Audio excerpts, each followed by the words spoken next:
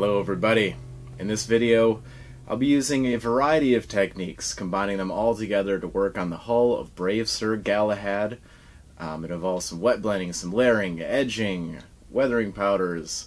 Oh boy. So this is one of those videos where I'm more showing the process and combination versus those videos where I break down an individual technique. So something a little bit different, but this is more in the direction I want to start going with these videos in the future. I'll still stop and do beginner level videos zoning in on a particular technique, but this time we're combining everything into one powerful weapon of creativity. So let's get into it. Let's have a look at old Sir Galahad's hull. Assess the angles, decide on my approach for this attack of tonal dominance. What tones? We've got some white, some black, olive flesh, gun corpse brown, thornwood green, mahogany, and gnarls green. These are from 3 different brands, but seeing is believing. I've just given myself the option. I have some tan, brown tones, trying to keep it blanchy, or, you know, blanchy is a phrase, we'll use that. And then green is going to be the other half of the hull. Of course, I'll make it very muted by mixing those browns into it. I've given myself some options. I may not need all of these colors, but as I go along and it's all kind of touch and go, I'll decide where what ingredients fit best for the situation. So for now I'm just throwing down some olive flesh, and although it's called flesh, it's just a great ivory tone. I'm a big fan of the color Vallejo buff, which is a yellowed out ivory, but if I wanted just a nice even ivory, olive flesh would be the ticket I would take to ride. And now I'm just wet blending some gun corpse brown in there, just a neutral tan. Remember to maintain that surface contact, sideways sweeping motions using a large brush, trying to affect as much of that area at one time as I can, pardon me. And yeah, just, you know, gradually adding thicker and thicker amounts. It's going to take a little bit of time to cover over this black, but I also wanted to bring it up from black to maintain, you know, get a little bit of texture. I wanted that hand-painted look, you know, show just a few brush strokes. I have battle damage worked onto the model as well, so this will just kind of add to that rough and tumble look, and, you know, that's characteristic of a lot of John Blanche's artwork. And now it's starting to get, you know, I'm getting more coverage as it's drying. I'm getting more layers, getting rid of all that black tone. I also had a decision to make at a certain point. Half of this is going to be green, and it'll be separated in a castle wall pattern, but I have to decide, is the base coat of this hull green or is it ivory? You know, was that separation painted green over ivory or ivory over green? These are the deep thoughts that we have along the way. Bring Sir Galahad to life. You can see I'm mixing a tan in with that gnarls green, the gun corpse brown, so I get a nice, you know, muted, kind of moldy looking green. Kind of reminds me of moss growing on stones. Yeah, we'll give this side the same treatment as before. Just, you know, I'm interpreting the light source the same way. Generally, I want to bring up things to their brightest point right at the top of that hatch. You know, as the curvature and dimension kind of leads all the light up to this certain point, it's catching on those shoulder vents that, you know, right where the hatch would fold up on the main body. And those little side flanges, of course. We'll call them flanges. And sure, I might be undoing some of the work, some of that, those rusty tones. It's alright. I'm doing things step by step for recording purposes, so ordinarily I'd work things up a little bit differently, and I would save that step, the rusting and weathering, until after everything was painted, but it is what it is. I can easily reapply it later. So here it is now. I've got my sides chosen, just roughly rendered. I want to go in and start refining things. The wet blending phase is almost over. It may come back into play, but mostly what I'm leaning on here is blending, bringing things up with those thinner layers. And, refining some of the shadows as well. And see, yeah, I'm doing a little bit of wet blending, but I'm also bringing things up to a much brighter level and a much smaller area, kind of tightening things up. I was talking about leading things up to a point of graduation at the top of that door on the hull. So that's what I'm aiming to do. But the dance of blades is a delicate dance, and we must weave back and forth. Pulling a little bit more brown into the shadows, cutting, making things more refined, making sure that that shadow meets up right next to that highlighted area. And now I'm starting to add those crenellations and crevices, just very carefully outlining this castle pattern. And of course, controlling the volume, making sure I'm painting it in there with the same colors. As I go up and get to those lighter areas, I'll be pulling from a different color of paint. Just like that. Sorry, that's a little bit blurry, but I'll drag it into focus in a moment. This part is not that exciting. If you've seen one crenellation, you've seen them all. So we'll keep adding to that. There we go. Looks like our painter has found his center again. And yeah, you can see I'm using a large brush here, but I'm pressing very lightly, and the brush is fairly new, so it's still holding a sharp point. So I'm able to get a lot done with that. Just a nice sharp synthetic brush. I know it may look years old, but I swear I opened it recently. Now that we have all those crenellations in place and things have been refined, with a little bit of layering, we can go in there for another pass of refinement, getting finer and finer. See, I've gotten a fresher brush this time. But again, just pushing that contrast, pulling the peaks of these gradients up just a little bit higher. I licked my brush right there. Whenever you see it fly off screen, I'm usually licking the brush to remove the paint and then use it like a sponge. Force of habit. You can also quickly just clean your brush out. And there we go, dropping some edge highlights in place. And, just upward facing angles. You don't have to go crazy highlighting from every possible direction. And here and there I'll add breaks in the line. I will raise the brush up, kind of add skips. Sure, I have some battle damage carved into this model, but I can also paint some more superficial damage onto it as well. But yeah, just remember to keep that brush at a nice 45-degree angle. And yeah, just trying to meet those edges, just at that perfect parallel. And even when I'm blending, it doesn't have to be perfectly smooth. Just in the way that when I was starting this off with a wet blend, intentionally leaving some brush strokes and irregularities in there, I could do the same with my layering. As long as I get that semi-smooth gradient, as long as it leads up to a point of accumulation and it just makes sense, the gradient that is. I'll do the same with the olive flesh and touches of white on the opposite side. Yep, same as before, just picking out those upper edges, roughing things up here and there. A little stylish battle damage. Some of it's there, some of it's just painted on. It's all an illusion. I'm going to pick out those rivets as well.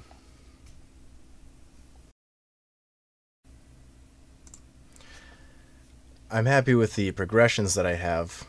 Now what I'll do is take a chunk of piece of sponge, place that in some tweezers, and just kind of lightly tap that here and there just to add to the chipping and removed paint here and there. And you know, if my crenellations aren't sharp enough, well, that's a good area for battle damage. Just scrape it away, and people will actually think it looks better that way. And they won't know that you've made a mistake. That'll be our secret. But be tasteful about it. A little bit can go a long way. It's one of those effects that is fun, fast, and easy. And you can quickly just, if one of those is good, well, 50 is going to be 50 times better. But we must practice a little bit of temperance. A true berserk knows when to go berserk. So after I've made some more superficial paint chips, I'll take some black and mix in some of that mahogany, and just very tastefully in some areas I want the paint to appear that it's been entirely removed. Just make sure some of these marks are a little bit larger because you're going to be painting around these marks. You'll be highlighting the lower edge so it appears that the light is catching, and also where space allows, you'll be placing a touch of silver into some of those spaces to make that raw metal exposed. But before I get to that, I'm going to go back and just add some finer edge highlights.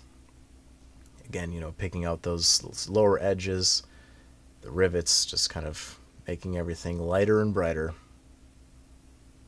And once I'm happy with these progressions and these fine edges, I want to go back and reapply some shadows just to make sure things are unified. I'm maintaining that gradient. It's going to be a very, very thin filter. Yeah, you can see just how thin that, it's a wash-like consistency or thinner. But I'm just sweeping in the same direction, just kind of working that general progression. You know, I want to leave that brighter area across the shoulders, you know, leave that untouched, and sweep some of the shadows just away from that. Kind of larger indiscriminate strokes, taking care of business. And we'll drop some watered down paint into those vents as well, just to make sure that those are going to be as dark as I like. And there, that is all dried up. See, it's outlined some of the rivets and just added a little more depth and unity overall. And now, after layering shading on top, we pull some of the highlights back out. Take care of a lot of those finer spots, and again, wherever I can, covering less and less of that area. Obviously, I want a pretty harsh edge highlight below where all these chips of paint are. So once that was all finished and I had my highlights in place, it was time for some black lining. There's a lot of panel lines here. There are other ways to do this with panel liners and such, but I'm a little old-fashioned and I just paint them in. Just hold your brush at an angle, you know, kind of lead the paint along instead of using it like a pencil to just draw directly into the line. And if you're leading it along, the bristles will conform to that groove that you're dragging them into. And just water your paint down. Sometimes you have to go back for a second pass if it isn't dark enough. You could interchange this with the highlighting level as well. You know, everything for me is just touch and go, and I go back and forth, but maybe to avoid some mistakes if these black lines get out of hand, you would want to save those upper highlights until after you do this lower area. Now that that was all taken care of, it was time to add some gunmetal gray from Vallejo. I like the Vallejo metallics. They have a very finely ground pigment, very reflective and easier to work with than most other brands that I've tried. Haven't tried them all, but I've been sticking with the Vallejo metallics for a while. Yeah, just very tastefully. If I can't fit any silver into those black spaces, well, that's fine. You know, just a little bit. It's all about subtleties. And following that, I'll get a little bloodstone from P3. Water it down. I want a very washy consistency. I'll almost add too much water to this. Here, I can show you on the old cube of learning. Might be a little used up, but you can see just how thin that is. Barely any paint. You know, working in subtleties, and what I want to do is just add some rust, you know, streaking down from those spikes, and anywhere where moisture would gather and accumulate, that's where I'm going to place a very thin layer of this bloodstone. You could do this with a weathering powder, and I do add weathering powder to this later, but I know that not everyone has a weathering powder, so I wanted to show you can produce rusty effects with just acrylic paint as well. I've done it on the past. Nobody knows. You know, nobody knows whether I use powder or acrylics. I like the powder lately because it's just has a different look up close in person and kind of adds a certain level of filtering. But for learning purposes and demonstration, I think it's important to show this, that it can be achieved with bloodstone. And those holes I'm dragging it down from, that's where a handle will be attached later. So I can make sure to lay down a heavier amount there.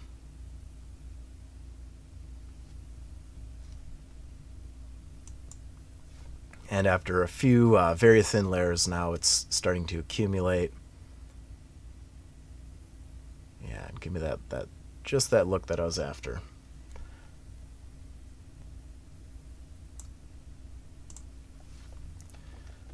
Not too bad following that stage. I just wanted to do yet another pass of highlights. And this is the fun part, when all of that work and going back and forth between layering and highlighting and shading and highlighting back up. This is when it all starts to come together.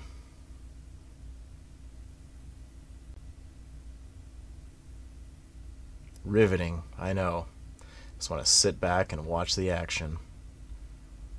The paint is drying. The lines are precise. What a great day. I'm also taking this opportunity to add another good amount of superficial scratches as well. See, I'm just kind of throwing some around on the hull. Little scratches. And then, just because I used weathering powder on the rest of the model, and why not add more layers?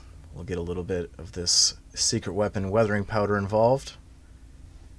Just combining it with a little bit of water and placing a small amount of that in all the areas that I had laid the bloodstone down on top of.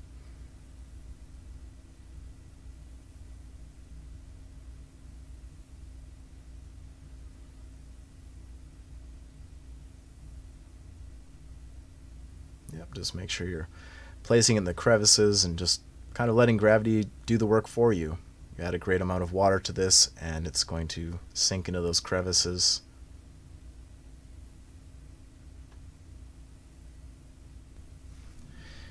And voila, there he be, brave Sir Galahad, or at least his mighty chassis. I'm giving the rest of the armor plates the same treatment, but for sake of speed, I think it's fair enough just to show one piece of the armor. Everything else gets the same treatment, aside from some freehands, which we'll be doing more videos on in the future.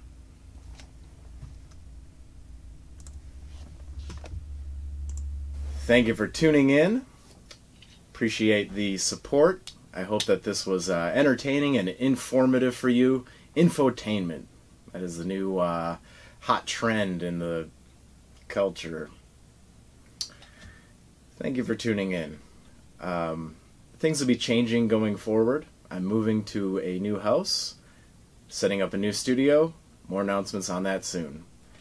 Until then, though, keep painting and get your teeth wet.